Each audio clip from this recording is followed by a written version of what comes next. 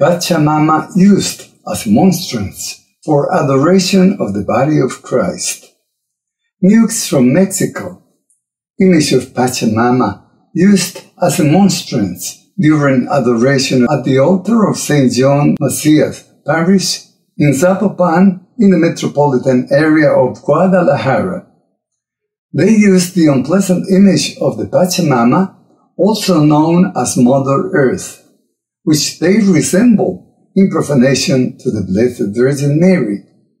This image is the same one that accompanied various activities during the 2019 Synod of the Amazon, which was also enthroned in the Vatican during an event organized in the Vatican Gardens on October 4th, 2019, and which many ignorant people venerate as a pagan goddess, from which they imagine that Christ the Son of God comes out. But why has this new desecration been committed?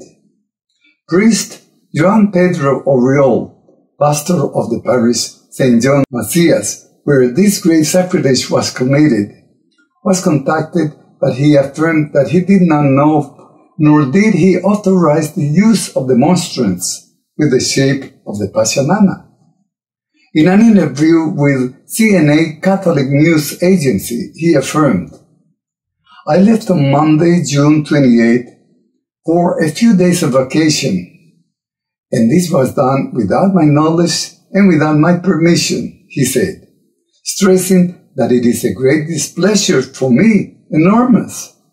Father Oriol pointed out that this monstrance obviously does not belong to the parish, and pointed out that in our parish we always use the same monstrance, and we expose the Blessed Sacrament every day. Comments. What is happening to our Catholic Church? The influence of the Vatican with the Synod of the Amazon opened the doors to the idolatry that we have clearly seen in these last years. And there is no one responsible to whom a claim can be made. In the beginning, this desecration of the Pachamama was an offense directly committed by the Vatican authorities, which is why God has punished us by allowing us to feel the scourge of this pandemic. The green light given from the top of the church has allowed profanations to take place in many parts of the world. The Pachamama is a deity of the indigenous people of South America, is now compared to the Blessed Virgin Mary, which is a great offense to our Catholic religion. Mother Earth may be a goddess to the indigenous people, but not to those of us who accept one true and triune God.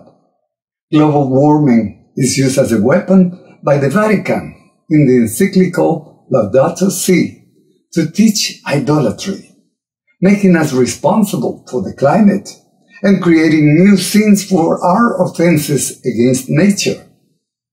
The first commandment calls us not to have false gods.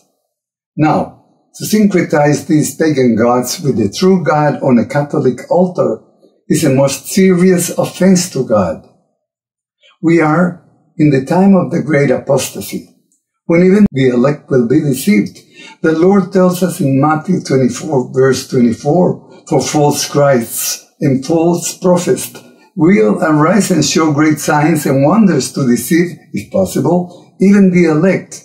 That is why we are seeing so many barbarities happening on our Catholic altars, because there is no head in the Church, because the Vatican's nonsense is multiplying all over the world, and many priests are supporting homosexuality, abortion, the globalism Francis has led the Church into, false ecumenism, false mercy, and everything that comes out of the Vatican.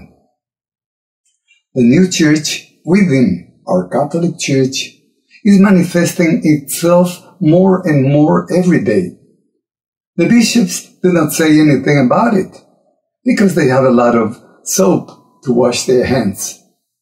Many priests are introducing their new ideas, going out of the tradition that reigned in the church for 2,000 years.